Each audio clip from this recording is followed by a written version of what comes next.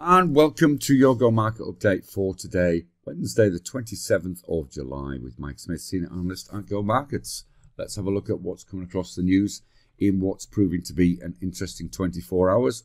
Of course, US markets last night were very cautious before that interest rate decision tonight, and we had Walmart concerns after they offered a downgrade on expected earnings. Again, defensive stocks outperformed as they had done the previous day. Of course, we are in the midst of earnings season, and we have US futures positive in Asia after tech earnings. Both Google and Microsoft were up in after hours trading. Now, this is interesting because neither of them matched expectations, but both offered relatively positive forward guidance. Asian indices are mixed.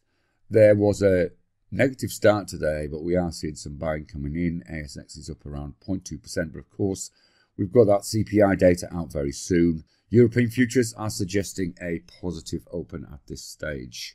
In the FX market, the US dollar index saw some recovery, of course, after yesterday dropping to 3-week lows.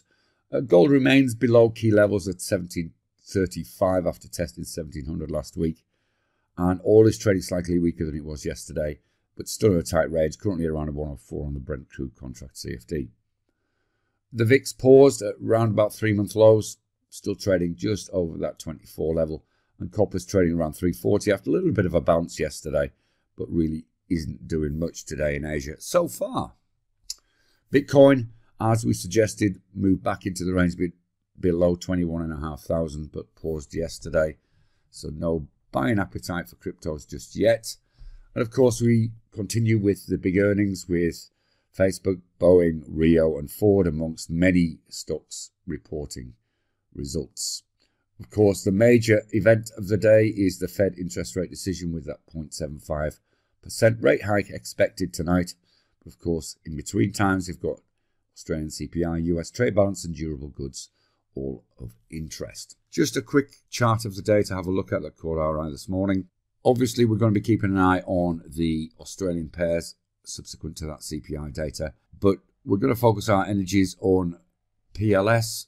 In the lithium space, you can see it continues to push upwards towards this 260 level.